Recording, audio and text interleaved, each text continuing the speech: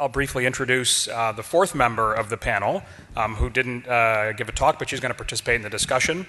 Michelle Meyer. Raise your hand, Michelle.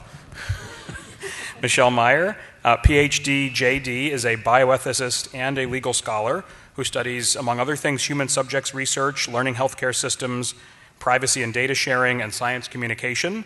And she's assistant professor and director of research ethics in the Center for Translational Bioethics and Healthcare Policy at Geisinger Health System in Pennsylvania. All right.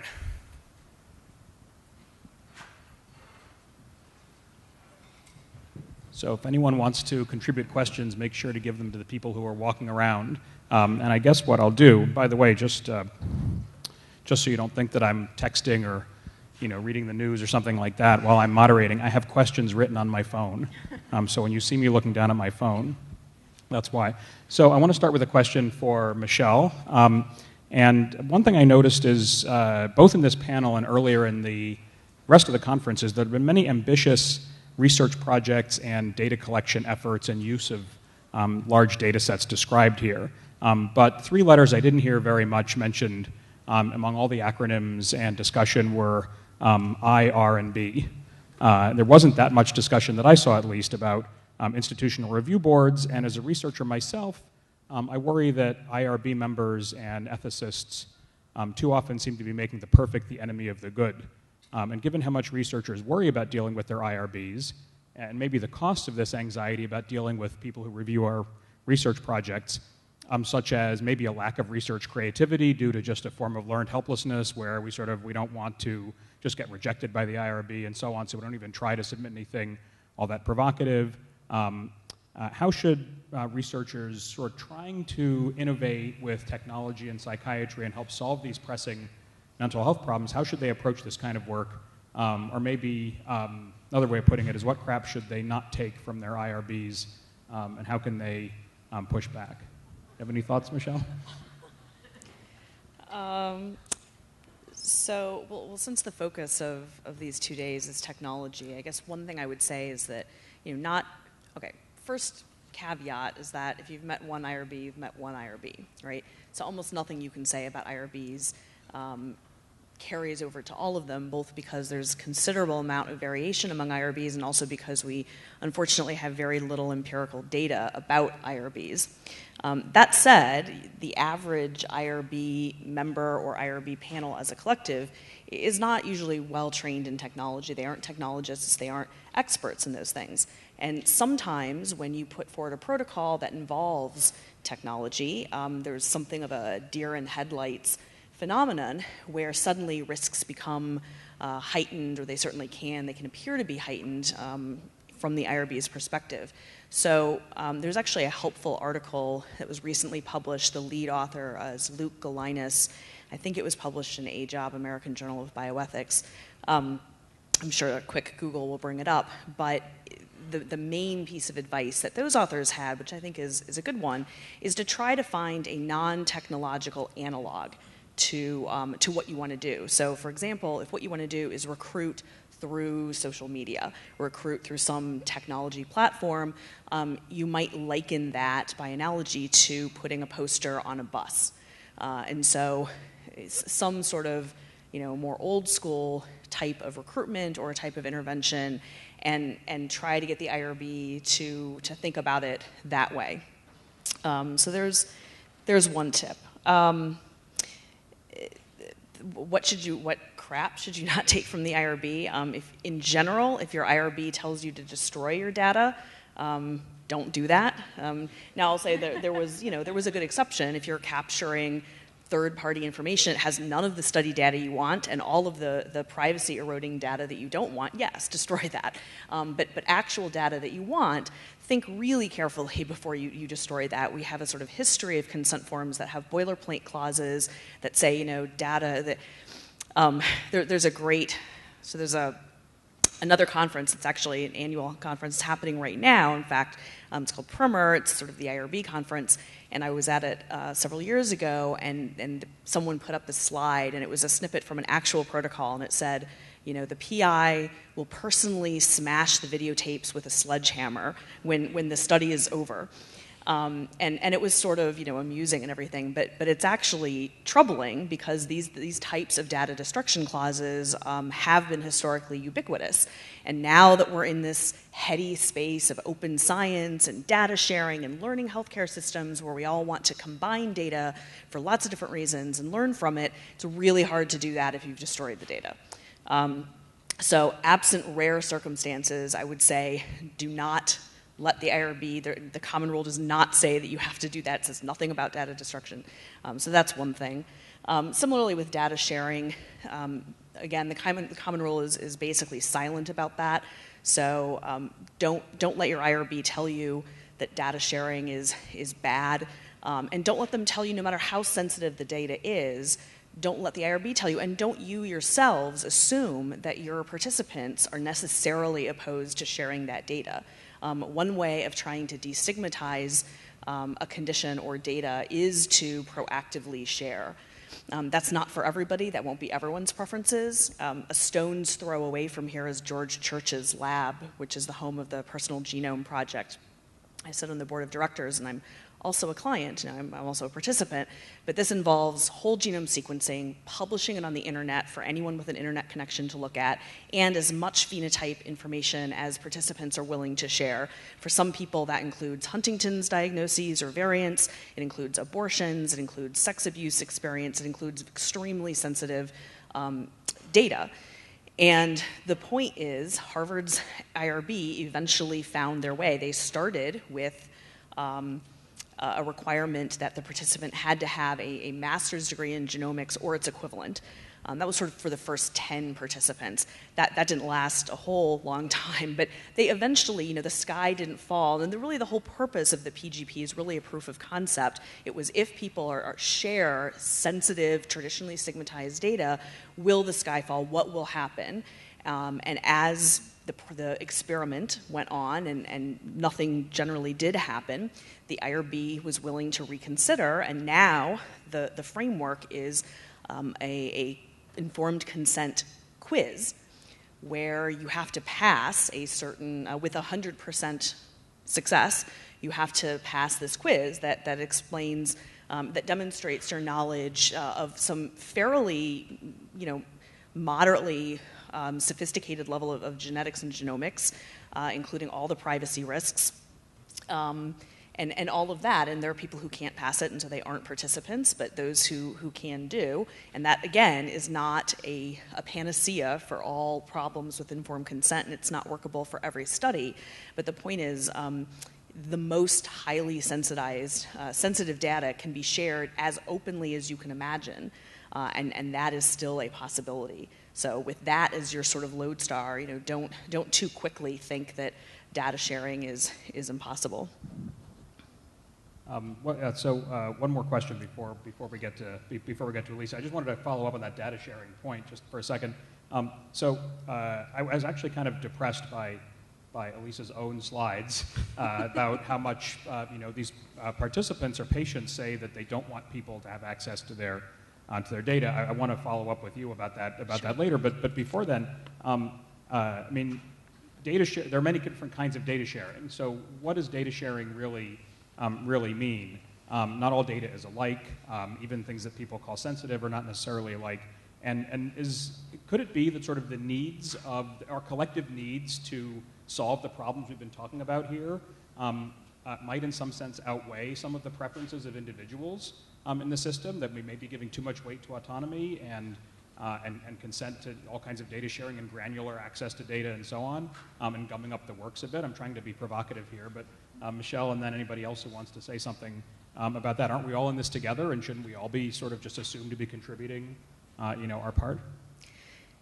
Yeah, so US bioethics is not exclusively, but to some extent to blame for this. There is a fetishization of individual autonomy, individual interests, and informed consent. And I think not for any learning activity, but for those that are low to no risk, I think we should be thinking less about individual preferences and more about things like solidarity, more about justice in distribution of risks and benefits. and avoiding free riders, frankly. And when we think about informed consent, we should think more broadly. So there's the stereotypical study-specific formalized informed consent that usually involves a piece of paper and a signature. There's verbal consent, which can be a little more flexible. There is notice and an opportunity for opt-out. And then there's just notice, where your opt-out might be you get your care at a different organization. So one analogy might be teaching hospitals. Different teaching hospitals have different policies here, but certainly some of them have a sort of notice when you walk in the door. It says, this is a teaching hospital. One consequence of that is that your body and your data are going to be seen by more individuals than they would if you were receiving your care at a private clinic or other organization. And I can imagine as institutions move towards learning healthcare systems, and I would say, Geisinger is an aspiring learning healthcare system. Sounds like Harvard is too. That's great. No institution is truly a full learning healthcare system today in the IOM, or now National Academy of Medicine model.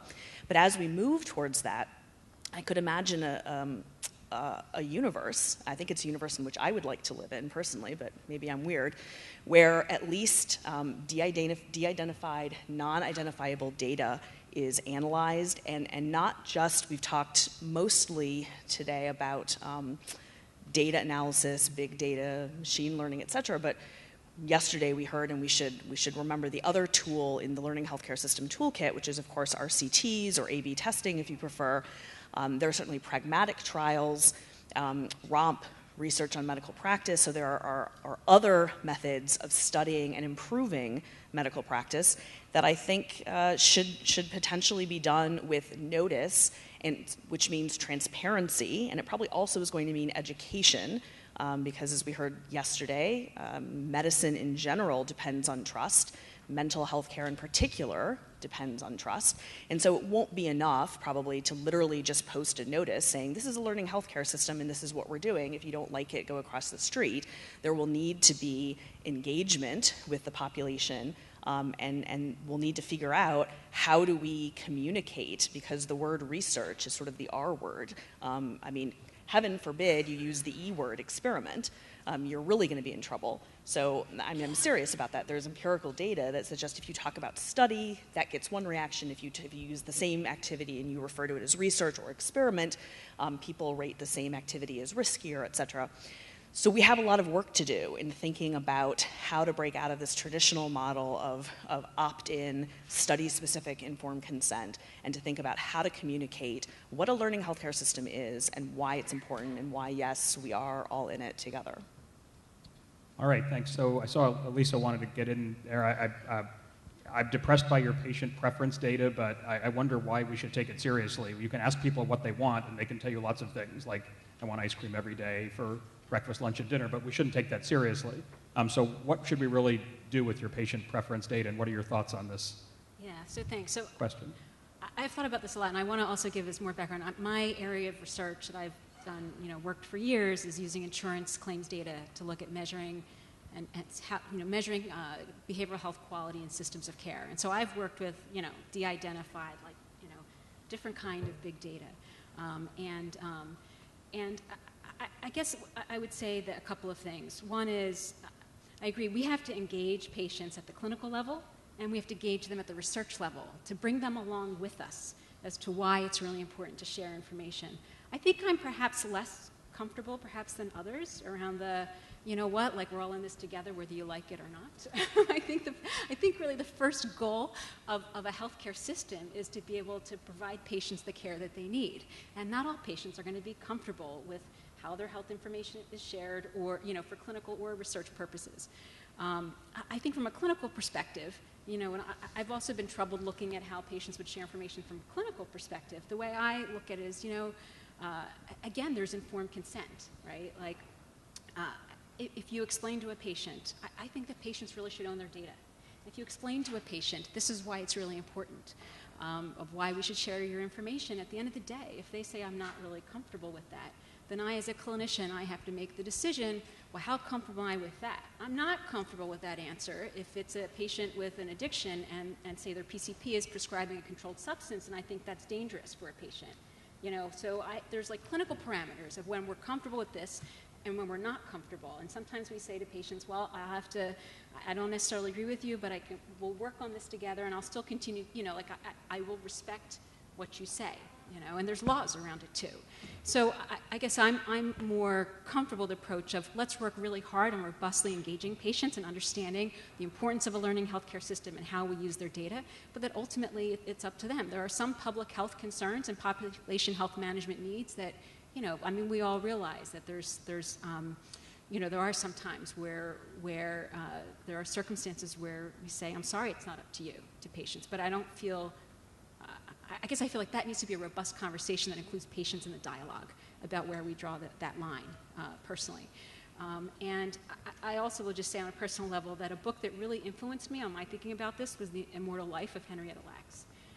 And it really, really made me rethink a lot about what is our social contract with our patient subjects, in all of this. And really made me rethink a little bit about the power balance and what we as researchers gain from the use of these tissues or whatever, health information that patients give to us. So anyway, those are just some of my thoughts on that. I think we need to educate patients more about all of this, but ultimately, for the most part, I think it should be up to them, and we need to do a better job of bringing them in the conversation. So following up on that, I've heard several times here, and maybe this is going to be a heretical question, but that patients should own their data, or they do own their data. Why? So data, information about me, why is that owned by me? I don't think that's a legal fact. Why should it be the case that information is owned by me? What's the positive argument for that? I suppose aside from that, if that were the case, maybe patients would, put more trust in the system or something like that. But is it necessarily, does the positive outweigh the negative from patients owning their data, and why should they own it? Does anybody have thoughts about that, especially Kristen and Teresa? Well, I think that in the case that I presented, it's more complicated because the data contains information that's not just their data, but that's other people's data. So I think that initially researchers were tempted to give the images to people at the end of the study as sort of an incentive because people were interested in sort of mementos of their life. And then as thinking evolved, they realized, well, actually that's sort of violating other people's, the confidentiality of their information. But I do think it's possible to give people data in a way that doesn't violate other people's privacy, even in this context, in a way that might be interesting to the individual. So you could give them some sort of summary data. And that, there is evidence that individuals who find out something about themselves through the study are more likely to want to do it. But I do think you have to be careful in the setting I'm in where it's not just their data. And I'll just add to that as a consumer advocacy organization, we believe and really see value in inviting people to be the center of research. So when we think about whether people should own data, sometimes like Henrietta Lacks, that comes to well, did somebody profit from that research? And was that profit passed on or shared or in any way considered, who that came from? As a consumer advocacy organization, sometimes consumers, patients feel like we're not included in the process. We think that by including people in your design, in that process, that you're going to have a better outcome. You're going to find tools that are more likely usable, and hopefully find outcomes that matter and maybe cut out a lot of gray. And so in that sense, how are we invited alongside researchers and equal participants? And therefore, it's not just my data, it's it would feel more like the collective data then that we're invited in that process than when we just give stuff and then we let it go. Any other, Elisa or Michelle, want to say anything about this question about owning data, and then we'll go to a couple more. Yeah, I think you're right. I don't think it's a legal kind of thing, but certainly patients have the right to say how their information is shared.